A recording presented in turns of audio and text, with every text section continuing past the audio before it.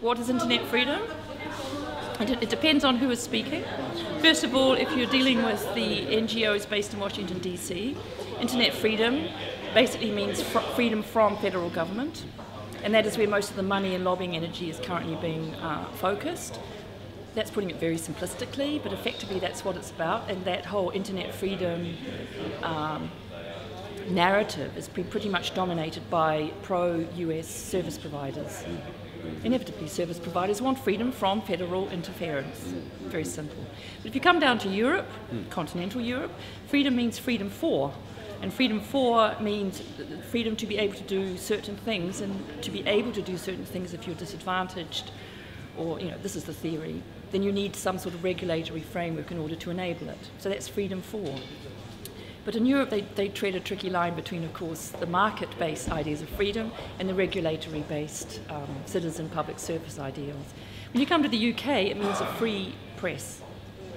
So internet freedom is not really talked about because media here is very much dominated by traditional understandings.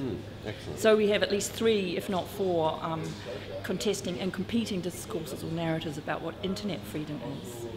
And the elephant in the room is not just what do we mean by freedom and what our cultural understanding of freedom is and how we understand our governments and our industries' relationship to that, but also what is the internet these days. In effect, for most kids under 20, media and internet are synonymous with each other. They get their television online. So internet freedom itself is a huge black container term, I think.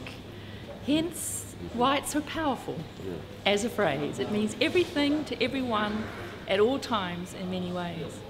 Excellent. What is the biggest threat to internet freedom? Well, assuming we understand we mean the same thing. The biggest threat is to assume that everyone agrees on what we're talking about. The second biggest threat is to assume that we all understand what freedom is, freedom for or freedom from, but that's incredibly important.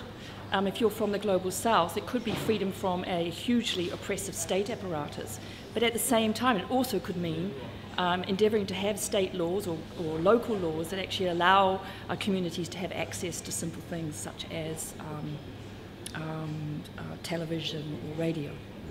So I think the first thing we have to realise is that there's a huge battle at the moment, not for the control of the internet, that's happening. It's a huge battle for control of the narrative, and our narratives frame our world. Exactly. Yeah. So freedom is a very tricky word, and as the great late Janis Joplin used to say or sing, freedom's just another word for nothing left to lose.